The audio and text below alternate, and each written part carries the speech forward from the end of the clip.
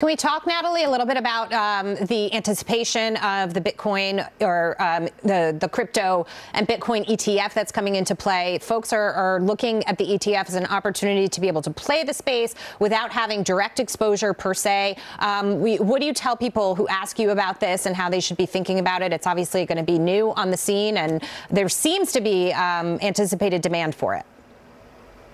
Yeah, I think we should get ready for a big marketing campaign and a lot of clever ads competing for eyeballs and portfolios. And, you know, the regulators and the issuers are really focused on getting these Bitcoin products out there. They have been for several months, going back and forth over every detail. And I think what that tells us is that there is consensus now all the way up to the top of government that Bitcoin is a legitimate asset. It's going to be delivered to the public in this new investment vehicle, and billions of dollars are going to flow into a technology network that has an absolutely scarce unit of account. So I expect it to outperform even this year when we're up more than 150%.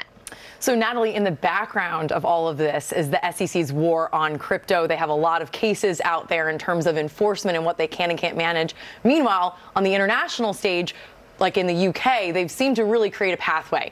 Is the U.S. going to be able to keep up? I mean, there's so much going on in the SEC, but what I really want to know is how are we dealing with this compared to the rest of the world? And are we at risk of falling behind when it comes to this future of cryptocurrency?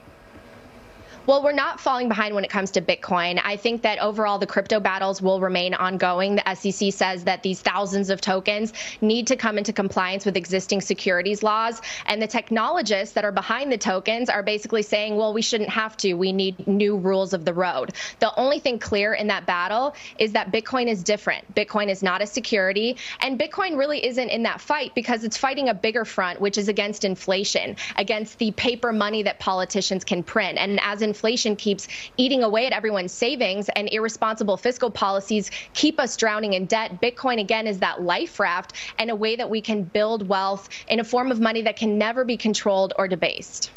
Bullish on Bitcoin. All right, Natalie, thank you very much for joining us.